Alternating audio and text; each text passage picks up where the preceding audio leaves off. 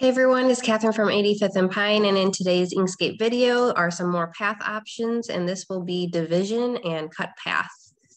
So I have a star and a circle that I created through Inkscape on here on the left-hand side of the toolbar. As you can see, there are different shape options you can create, so I just created those to show you an example.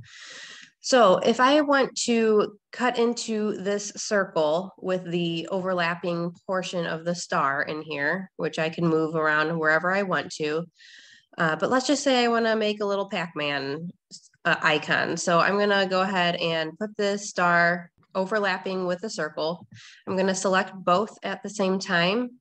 Then I'm going to go up to Path and select Division. So now if you can see, the portion of, well, the star is now gone, but the circle is selected and there's a little portion inside the circle of where that star intersected into the circle.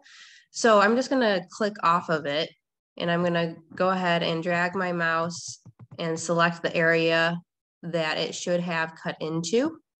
And again, that little piece is selected. So I'm gonna backspace or delete it. And as you can see, it perfectly made that shape that I wanted to, and it is ready to go. Now, if you wanted to cut the path, meaning I'm gonna put a no fill color on this so you could see inside. So as you can see, it's all connected, it's all one piece. But if you wanted to make this piece disconnected, I'm going to go back and redo this.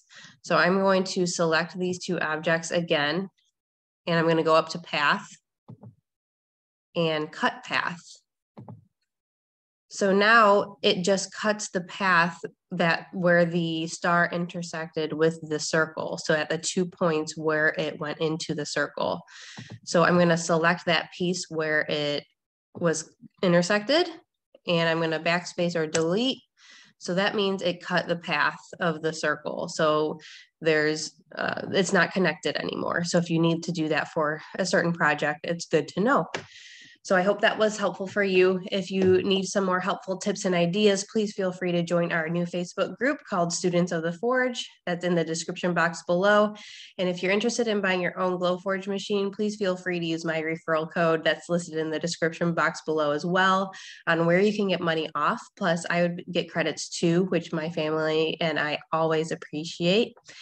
As always, thank you so much for watching, and we'll see you in the next video.